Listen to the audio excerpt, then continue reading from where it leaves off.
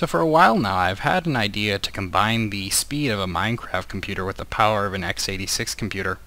And recently I've also been getting requests to make tutorials on how Minecraft computers work. So I figured it might be an idea to actually turn my project of combining x86 and Minecraft computers into sort of a tutorial format. Of course, to do this properly, I have to assume that my viewers know absolutely nothing and we have to start from square one. Since computers work with numbers, it's important to understand how a computer processes numbers.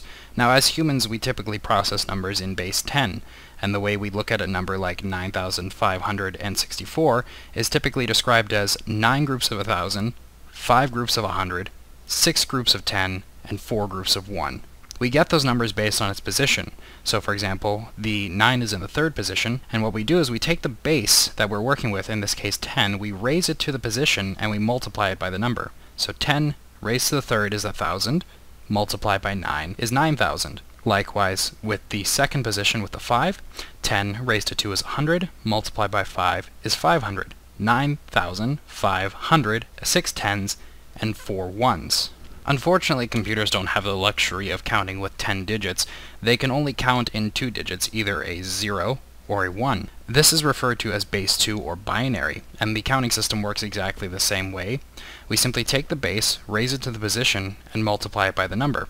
In this case, if it's a 1, it's that value. If it's a 0, it's nothing. So reading this number off, what we have is 2 raised to 3, which is 8, multiplied by 1. Then we have 2 raised to the 1, which is 2, multiplied by 1. Reading this number off, we have 8 plus nothing plus 2 plus nothing. This number right here, 1010, is binary for 10. A quick and easy way to convert binary numbers into decimal numbers is to simply assign every bit of value, starting at the right with 1 and then doubling it as you go along.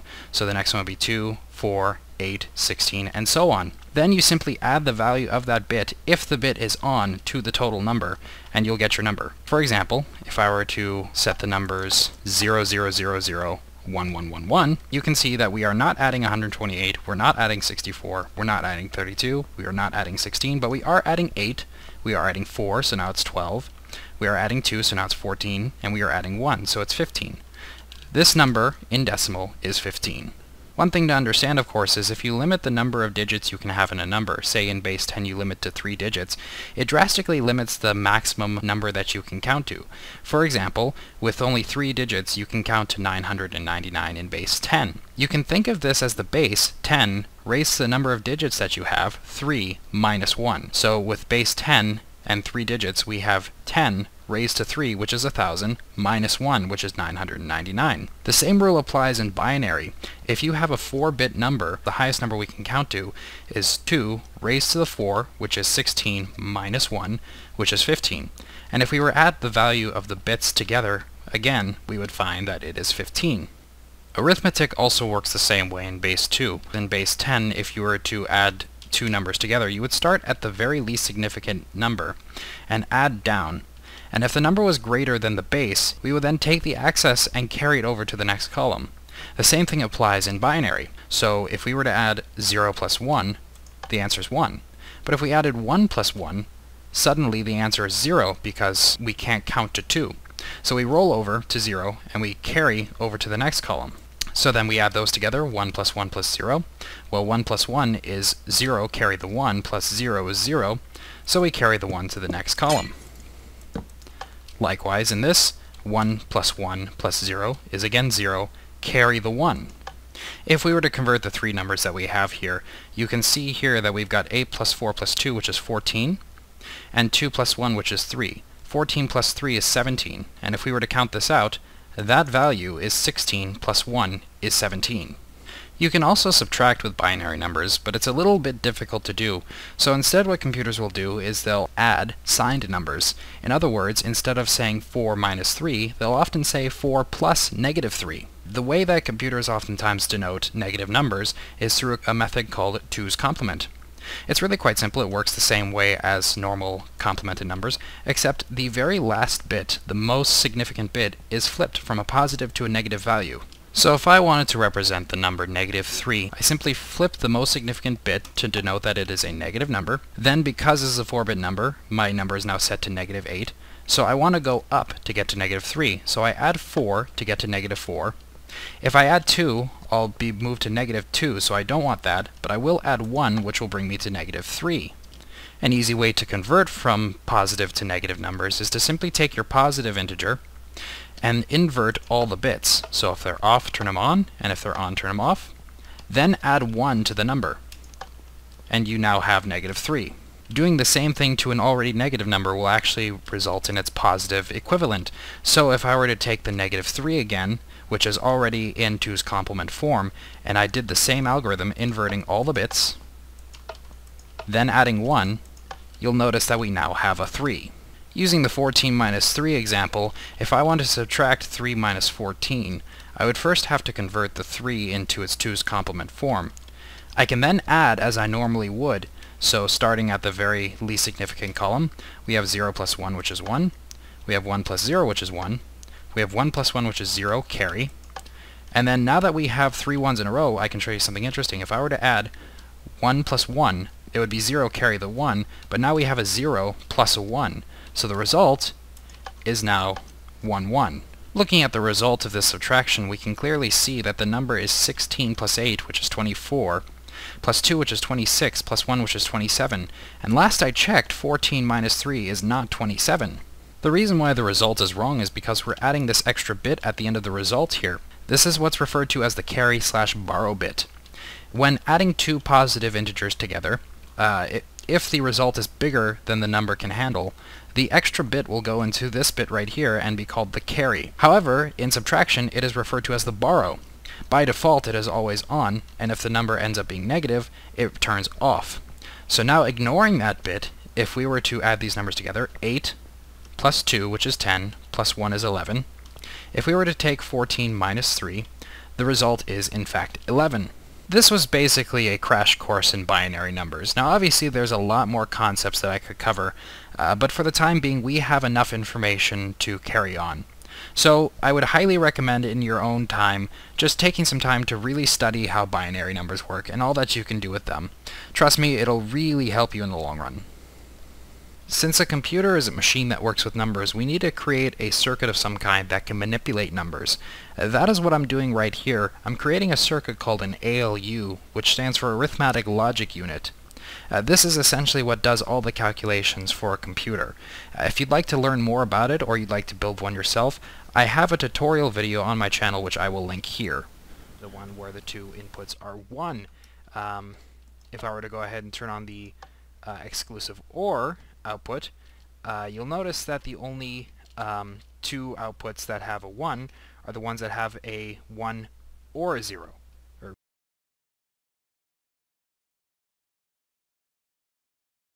So we've built our ALU, and we've made it 16 bits wide, which means the largest number that we can count to is 65,535. And I've already went ahead and loaded it up with our 14.3 example here. So I've told the ALU to add the numbers together, and as you can see, the result is 17. So now we have a circuit that does the calculations for us, which means now we don't have to spend time doing calculations manually. Now, of course, this circuit does also have a few tricks up its sleeve.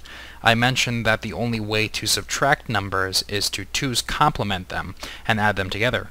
Well, this circuit has some special features that actually automatically 2's complements the secondary input and adds them together, creating a synthesized subtraction machine. So now if we were to look at the number, we have 14 minus 3 equals 11. On top of being able to do arithmetic, this circuit can also do something called logic functions. And logic functions is where you perform a bitwise logic operation on two numbers. This seems pretty useless at first, but trust me, as you get to know your computer system, you will find that these functions are actually incredibly useful. So the first one we've got here is what's known as a bitwise AND, and what we're doing is we're taking the bits of each number and bitwise ANDing them together. And so if the two inputs are both on, the output is on. We also have a bitwise OR, which looks at the bits and turns the output on if either of the inputs are on. A bitwise NOT, which inverts the A input or the B input, as well as something called a rotate right, which takes the number on the A input and moves it over by 1 bit. The type of operation that this circuit performs is controlled by the control lines on this side here. By turning on and off different control lines, we can get the circuit to perform different operations with the numbers that we provide, making for an extremely versatile circuit. Now, obviously, when you sit in front of your real-life computer, you're not sitting here punching in numbers and watching it do calculations. That's what a calculator's for. So what we want is a self-contained system that can manage its own information. So what I'm doing here is I'm building something that allows this system to store the numbers that it creates, and then use those numbers again in future equations. This is what's known as general-purpose registers or working registers. Typical Minecraft computers will only have 2 of these. I'm giving this one 8 because it'll actually serve a purpose later on. Most real-life computers actually have 8 to a few dozen registers, so we're going to be giving this one 8 for the sake of flexibility.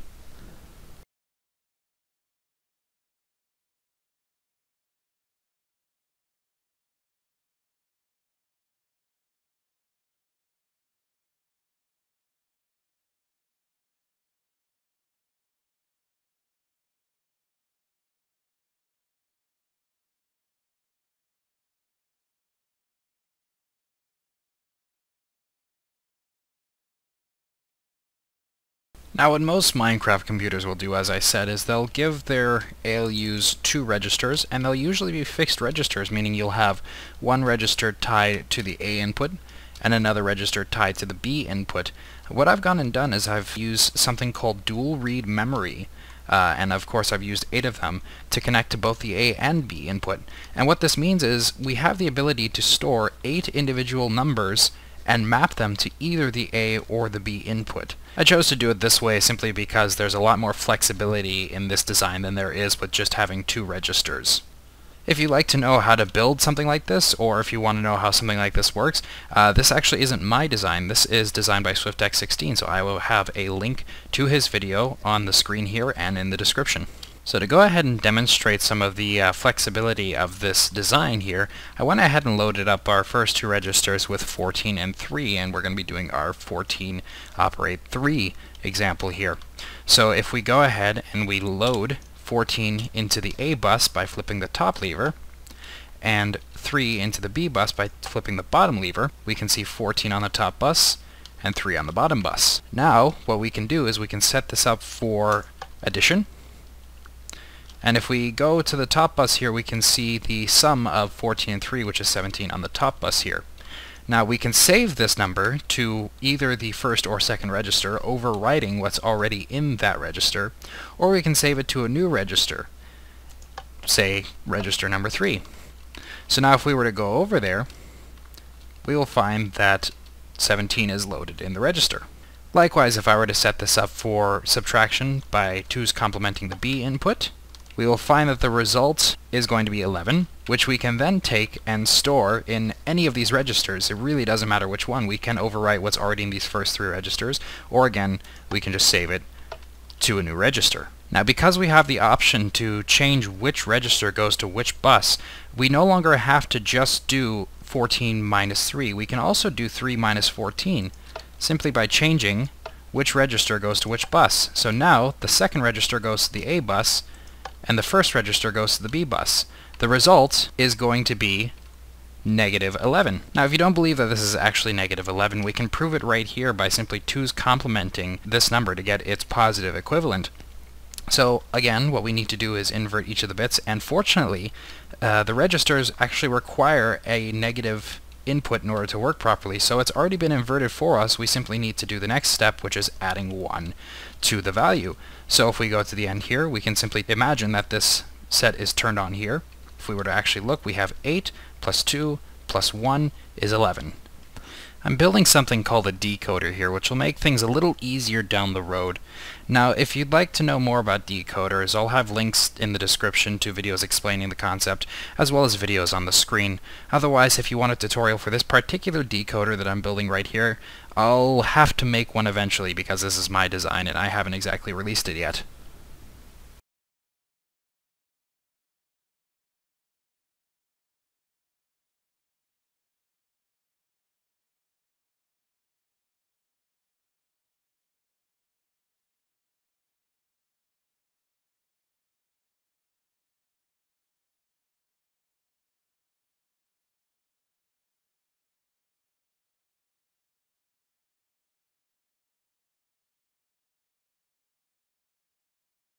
These Minecraft computers are extremely time sensitive, so it's incredibly important to get the timing on these decoders correct. So the purpose of these decoders is to essentially take the number of lines that we would have needed to control all these registers and reduce them. So instead of needing 8 lines to control the read B section of these registers, we now only need 4 lines.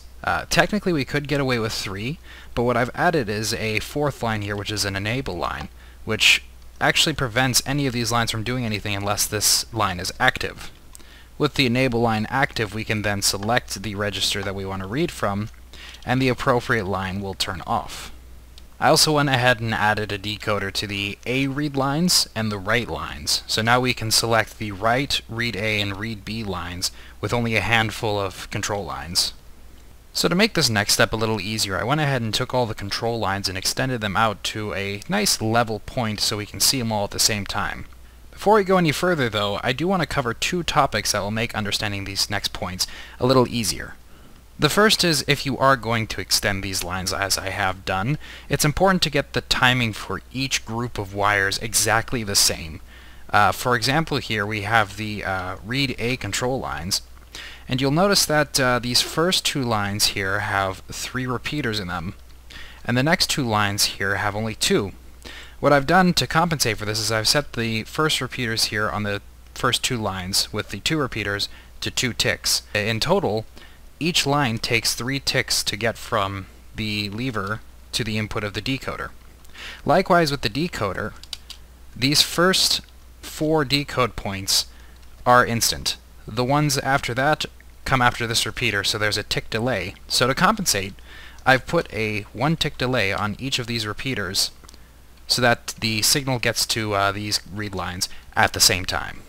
Of course, the timing for the read lines and the control lines for the ALU aren't nearly as critical as the timing for the write lines. These lines must be perfect in their timing, because even the slightest misadjustment by 1 tick on any of these lines can cause 2 or even more registers to write when you really only want 1 to write. So it's important to make sure that each of these lines come in at the exact same time, and that the timing between the decoder and the actual write lines are the same. The other important thing to note is that I went ahead and put edge detection circuits on all the write lines. Now, a real quick crash course in edge detection. Basically what an edge detector does is it sends a quick pulse anytime there's a change in the redstone signal. So if it goes from high to low, or usually from low to high, it will create a very short pulse on the output. And of course, depending on the kind of edge detector that you use, in this case this is what's known as a rising edge detector, it will create a pulse on the rising edge, but not the falling edge. Now because this signal here is inverted, meaning it's high when it's deactivated and low when it's activated, even though the circuit's going into a rising edge detection, after we take into account the inversion, this is considered a falling edge detector. So what that means is when we flip the enable bit on, in fact I can do that right now, when we flip the enable bit on, one of these detectors is going to disable. When we flip the enable bit off, the falling edge will propagate and it will turn into a rising edge, which the rising edge detector will create a pulse as a result, allowing you to write on the falling edge of a signal. Now this is important because if we were to send the signals in at the same time, what would happen is the read would enable and it would propagate the signal through the system, and then as soon as we turn those signals off, the falling edge of this bit will cause it to write. Now that all seems very confusing and overly complicated for something as simple as this, but for what I'm about to show you, it is actually necessary. So now by pulling the signals out to a nice clean interface like this allows us to control this entire system from a relatively simple standpoint. So what I've gone ahead and done is I've loaded the registers again with 14 and 3, and I can show you now how easy it is to control this system to do what we wanted to do with the numbers we have stored in the registers. So for example, let's say again we want to add. We'll go ahead and enable sum. Then we'll go ahead and tell it with what registers we're going to be summing. So first things first, we're going to pick a register from A, and we want to add 14 on the A bus. So what we will go ahead and do is select the very first register, which is register 0. Now as it stands, 0 is 0, 0, 0 across the board. So we don't need to do anything with that, but we do need to enable. So now that is sending 14 through the A bus into the ALU. We can then go to the B control lines, and we can tell it to put the first register, which is register 1, onto the B bus. Now, register 1 in binary is 0, 0, 1, so we'll go ahead and flip the 0 read bit on, and we'll go ahead and enable read B. So now, with this setup, 14 in the 0th register is being sent through the A bus, and 3, which is in the first register, is being sent through the B bus. Now we need to select what register we're going to be writing to. So we'll go ahead and write this to register 2, which in binary is 0, 1, 0. And then we need to enable. Now again, because we have that falling edge detection system in there, this won't actually write until we disable the write line. So if we go through here, we can see we have 14 in the first register, we have 3 in the second register, we have our answer in the result bus, but there's nothing in the register. We first have to shut off the enable bit to activate the system. So we shut off enable, and we go back to the register, and we find that our answer, 17, is in the third register. So what we've essentially done is we've created a system that allows us to not only perform arithmetic on numbers, but store those numbers in a set amount of registers. Essentially what we've created is a very fancy calculator. However, this really doesn't, quote, compute. If we wanted to do something extremely complicated, maybe an algorithm that requires multiple steps in order to come up with an answer, we'd have to run our signals in manually over and over and over again, and that is too inefficient. So what we need is a system that automatically loads our instructions into the system, allowing us to write a small program and letting it run one or multiple times, and creating the answer without us having to do much work. In order to do this, we need to create something called a lookup table. Now what a lookup table is several entries of information that we can reference either in order or randomly. This lookup table will store our encoded control information on multiple lines that we can then sequence through to create our program. This lookup table is oftentimes referred to as ROM, or read-only memory, or, as I like to call it, program memory. So now that we've attached a lookup table, or program memory as it is, we can now load sequences of instructions into the program memory, as it were, to create a program. So, for example, in the last example that I showed you, we did a instruction that would take the contents of the first register and the second register, add them together, and store them in the third. I've recreated this instruction on this first line. Now on the next line, I also created another instruction that takes the third register, increments it by 1, and puts it back in the third register. In the third line, I then take the contents of the third register, subtract it from the contents of the second register, and store it in a fourth register. So to run our program, we simply need to activate each of these commands in the sequence that we want them to run. So by simply running the first command, we turn on the line, which then activates all the control lines. Then the write happens, of course, on the falling edge, so by turning it off, the result is then stored in the third register. So if we go here, we have 14 in the first, 3 in the second, and the third register is now stored with our answer 17. We can then increment the value in that register by running the second command, which, as I explained, increments the value in the third register. So by turning that on, then turning it off, we can now see that the value 17 should now be incremented to 18. We can now run the third line in our program, which takes the value in the third register and subtracts the value in the second register, and again stores the result in the fourth register. So if we go ahead and activate that, wait a second or two, and then deactivate it, we can now go over to the fourth register, which should be stored with the value 18 minus 3, which is 15. Now this is all well and fine, but it still requires us to do some work. We have to sit here going back and forth, activating each command in the program one at a time in its sequence. In order to get this system to run by itself, we need a circuit that can step through the program automatically without us needing to do anything. In order to do that, we create something called a program counter. Now, a program counter is another register that, when clocked, automatically increments the value found in the register by 1.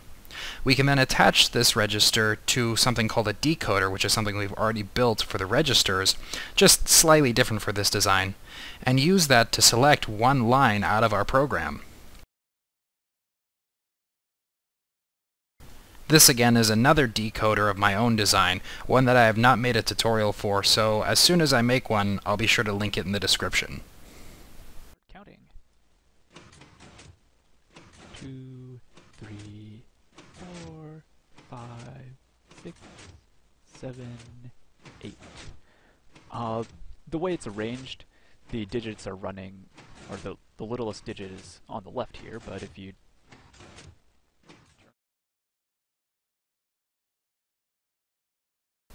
So now that we have a program counter and a decoder, we now have a system that allows us to run through our program in a sequential manner.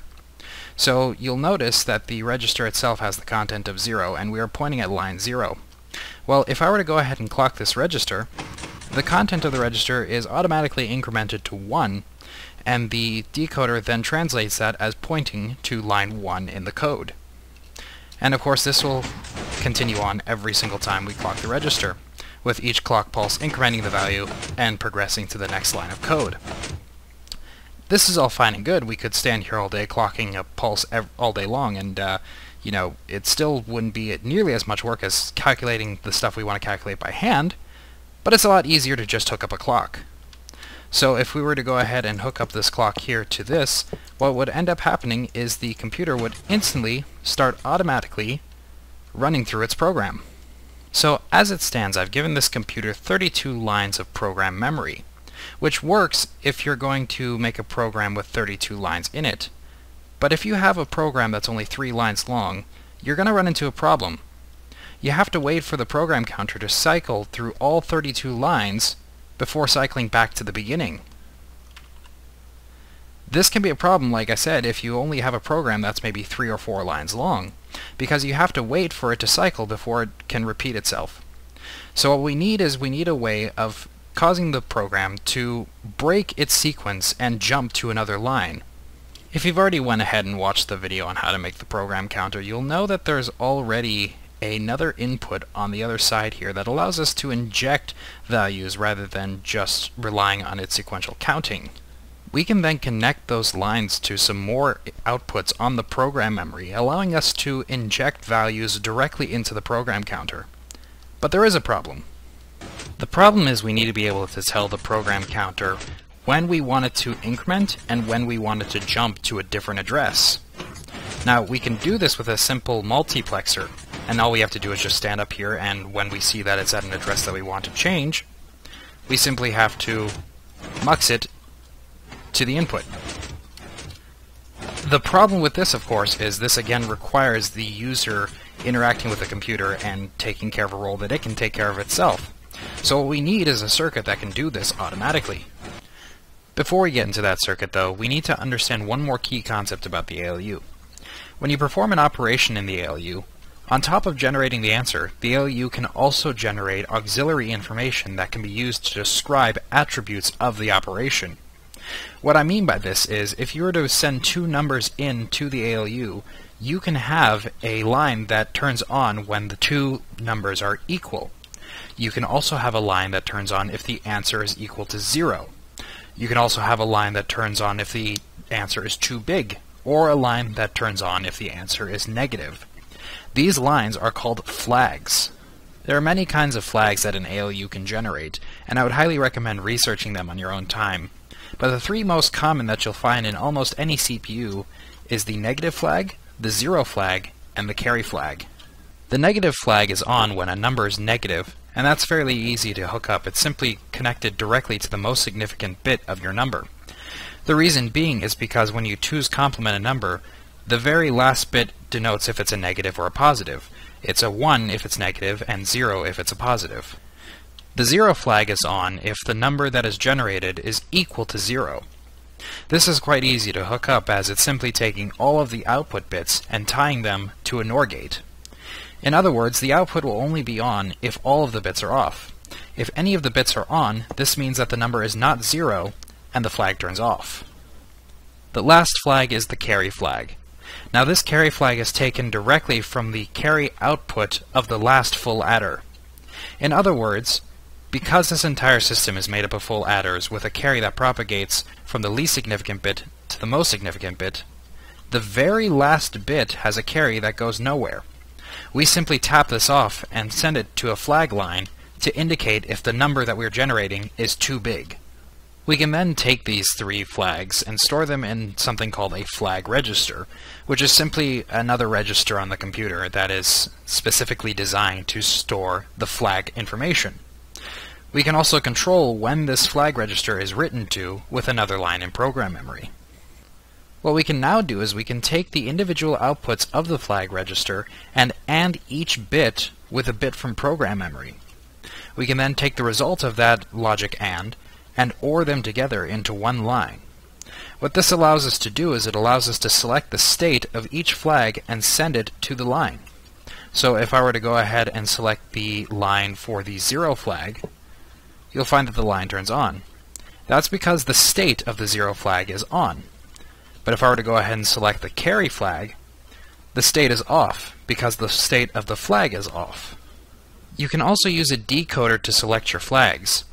If you have a lot of flags in your CPU, this can be extremely handy as it allows you to save on bits. But it is disadvantageous because you can only select one flag at a time. For what we're doing though, this will work just fine. Now this is another decoder of mine that I've yet to release a tutorial on, so that is something that I'll have to do, but when I do that, there will be a link in the description and in the video. But the way this works is quite simple. We simply use binary combinations to select a flag again. 0, 0, in this case, selects nothing. If we select 0, 1, we end up selecting the carry flag on the far left here. In fact, if we were to change the status of that to a 1, you can see the 1 on the output. Notice, though, that changing no other states will affect the other lines. Selecting 1, 0 will select the 0 flag, and send the result of the 0 flag to the line. Finally, selecting 1, 1 will select the negative flag, and send the result of the negative flag to the line. Finally, we send the result bit through an exclusive OR gate. What this allows us to do is choose if we want to invert the result line or leave it as it is. By default it's inverted, and we can choose to uninvert it with another line from program memory. So if you look at this the way it is, if there is a 0 on the result line, there's a 1 on the output. And if there's a 1 on the result line, there's a 0 on the output. But we can undo this inversion using the line on the program memory. Turning it on sends it through as it is, so if there's a 0 on the input, there's a 0 on the output. And if there's a 1 on the input, there's a 1 on the output. So I just realized that I made a few mistakes here when I was making this computer. This input on the exclusive OR gate does in fact need to be inverted, and the reason being is we want the signal to be inverted when this line is on. The other thing that I forgot to invert was the input to the flag register. The right line needs to be a falling edge detection, so for that reason you need an inverter here. So far I've only managed to show you a really confusing circuit that simply keeps track of the status of operations in the ALU and produces a result depending on which bit we're selecting and whether or not we're negating it and what the status of the bit is. It's all really confusing, and it doesn't really answer the question that I proposed earlier, which was, how do we get the computer to decide when it's appropriate to increment to the next instruction or to jump to a different instruction? The answer, believe it or not, is right in front of you. This little circuit is what allows the computer to decide whether or not it should increment or branch. So we simply take the result of the exclusive OR gate and send it all the way to the input of the MUX gate. What this means is so long as this line is off, the clock pulses will be directed to the side of the counter that increments the program counter. In other words, so long as this line is off, the program will continue to increment as it normally would. But as soon as the line is turned on, the clock pulses are redirected to the right side, which means now we can enter a custom address, causing the program counter to jump to a different address in program. Now you might be wondering to yourself, how on earth does this circuit dictate when the computer increments and when it jumps? Well, think of it like this. Say you have a program that increments a number and you want the program to jump to a different part of the program if the number becomes too big for the registers.